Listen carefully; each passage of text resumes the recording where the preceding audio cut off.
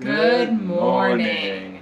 It is 5:22 in the morning, and I don't mean to alarm you, but I think we're going to the Taj Mahal this morning. That is absolutely wild to me because it's something that you see in pictures and something that you read about and hear about, but not something that you actually do yourself. So this is probably the most exciting day for me and the one I've been most looking forward to about coming to India. Same. Really can't wait. I think everybody who's ever gone and seen it basically says photos and videos don't even do it justice. You just have to go. So the fact that we are finally doing it is so awesome. I feel like this is what the trip has been leading up to, even though I know India has so much to offer. So it seems a little bit surreal that today is the day. Let's crack on, shall we?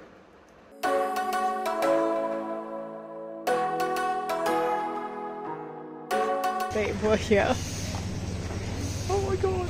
And also, coming at like the very first point that you can means that it's so quiet.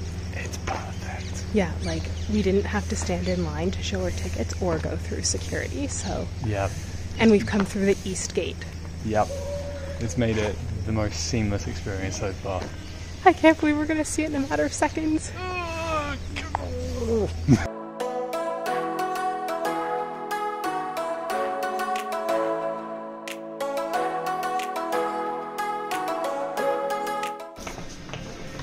I see it. Oh my god.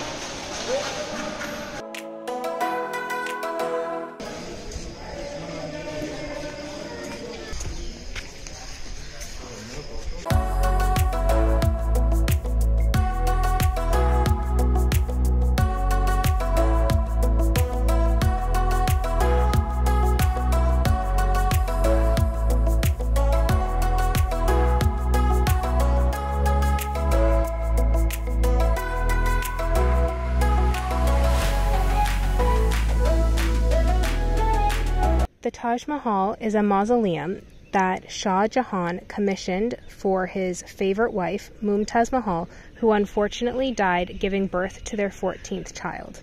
He commissioned it in 1631, and the main mausoleum was completed in 1643, but the entire Taj Mahal complex wasn't finished until 1653. If the name Shah Jahan seems familiar, then that's because we've mentioned him in several of our previous videos. The reason for this is because he also commissioned the Jama Masjid as well as the Red Fort that we saw in Delhi. Such was his love for Mumtaz Mahal that he chose to be buried here alongside her. The entire complex consists not only of the mausoleum itself, which is constructed of white marble, but also of mosques, as well as the tombs of his other wives. Apparently, his other wives were just okay. It even contains a tomb for Mumtaz Mahal's favorite servant. I think that's pretty unheard of. I don't even know what to say, which I guess is good. That it's just breathtaking and awe-inspiring. There's not too many moments where we've been genuinely rendered speechless, but I think this has been one of them. It's just so cool to be here. I was saying to Nick earlier that I wonder what Shah Jahan would think about so many people coming to visit the tomb of his wife like 500 years later. But I think that was the entire point, right? Like, the whole idea was to build one gigantic monument in her memory, and so it's proven. He'd be so happy that people are remembering his favorite wife. Exactly. This place is all about his love for her. Yeah, I think the greatest thing is it's not just this building in particular, which is obviously in itself just incredible, but the grounds here are so nice. All the fountains are stunning. Like, literally, again, every building here is gorgeous in its own right. Yeah, I just find the main mausoleum, though, it's so different from everything else we've seen where it's been primarily red sandstone, whereas this is just pure white marble with, of course, decorative accents. Mm-hmm. But it's just elegant and simple. But yet massive at the same time. And stunning. Yeah. It's stunning in its simplicity, and it's elegant in its simplicity. Honestly, I don't think I can think of any better place to take in a sunrise. Can you? No. I mean, just, this has been a dream.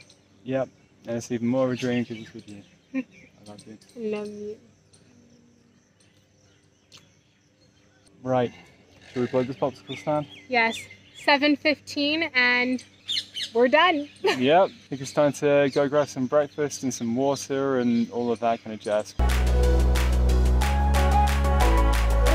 I'm sure you've noticed that we haven't been showing you too much food recently. Normally we would just take you with us to the restaurant and show you all of the incredible Indian food we've been experiencing, but we've both been a little under the weather, so we've just been eating such bland, westernized food that we were just kind of a little bit ashamed and didn't think you'd find it interesting, but we're slowly starting to dip our toe back into Indian food. So for lunch, I obviously had butter naan, still very plain, but more Indian than butter toast. Meanwhile, I had a vegetable biryani with a mild amount of spice, which actually turned out to be about right. Certainly having gone through a similar thing in Egypt myself, then kind of the whole concept of having to go through that again just really freaks me out quite a lot. Because, yeah, trust me, going through a country where you want to eat all the food, but knowing that there's every risk it could give you a pretty horrendous stomach problem is not fun. And we're not talking food poisoning, so it's not to that extent. No, but definitely, you know, it does mangle your insides a little bit. It's not the best feeling, and obviously, especially when you are putting the emphasis on sightseeing while you're here, then really you want to be able to go through each of the bits that you're visiting with at least a certain degree of comfort. You don't want to be constantly having one eye on the toilet or anything like that when you're trying to appreciate something as magnificent as some of the forts or the tombs or whatever that we've been experiencing while we've been here. Obviously, it's not as exciting for you, the viewer, and we are very, very sorry about that, but certainly by doing that, then it means that we can be at our best to then show you the other parts of what you should be coming to India for. But we are hoping that within the next few days, we're able to eat some more interesting food and we'll be able to take you along with us for that. Exactly. Actually, this is going to be our last day in Agra. We're going to be moving on to Jaipur on an early morning train tomorrow. Yeah, 6 a.m. So yeah, going to be heading a little bit more into Rajasthan, and we've heard amazing things, so we're super excited for that. And then yeah, hopefully with that, then we'll get to show you some more sights and also go for that adventurous food that we've been threatening. And so yeah, can't wait. So we'll chat to you in the morning.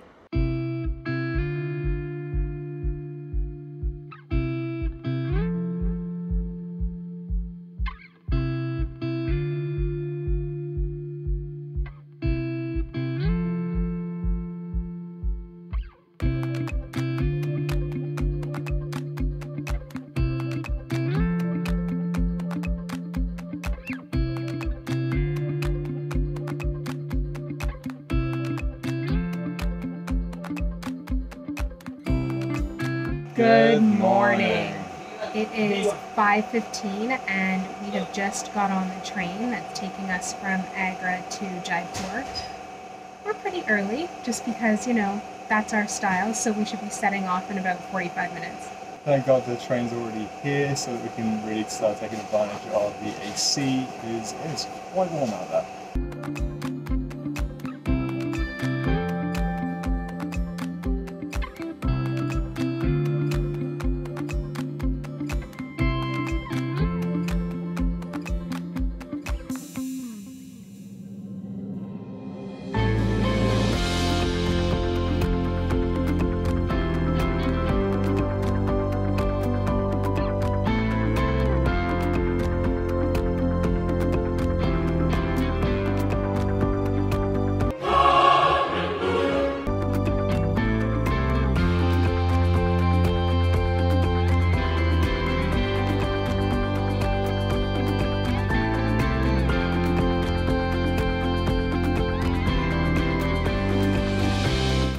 have made it to our hotel in Jaipur. It's called Friend India, and the people who own this place are so nice. They speak English really well, and they're just so friendly and willing to help you, and they've really made us feel welcome immediately. Yeah, and I think the journey, all things considered, was pretty decent. So admittedly, it was a very early train, but once we got to Agra Fort Station, then it was very clear which platform we needed. The train took about 4 hours, well, plus extras. But actually, the shift from the station to here was super simple, because Jaipur now has a metro line. Mm-hmm. And essentially, the hotels are all about a 3-minute walk away from one of the metro stations now, so it's great. The only issue was that when we arrived at the railway station, all the Tuktuk drivers tried to tell us that the metro is closed, the metro doesn't run close to this hotel. It doesn't take you to where you need to go, it's not as cheap as going for a Tuktuk or anything like that. Which, thank goodness, we listened to Google, because the metro station is a 3 to 5 minute walk from the railway station. And the metro was 24 rupees for both of us. So that is under 50 cents for us to get here. So, moral of the story is, don't listen to the Tuktuk drivers. If you want to take the metro, if it's near enough to your hotel, just go ahead, take it. It's really simple, it's air conditioned, yes, and it will definitely do the trick. But because we had a 4:30 a.m. wake-up call today, I think we're going to just veg for the rest of the day and take it easy before we start our full day of sightseeing tomorrow. So until next time, take care. And keep smiling.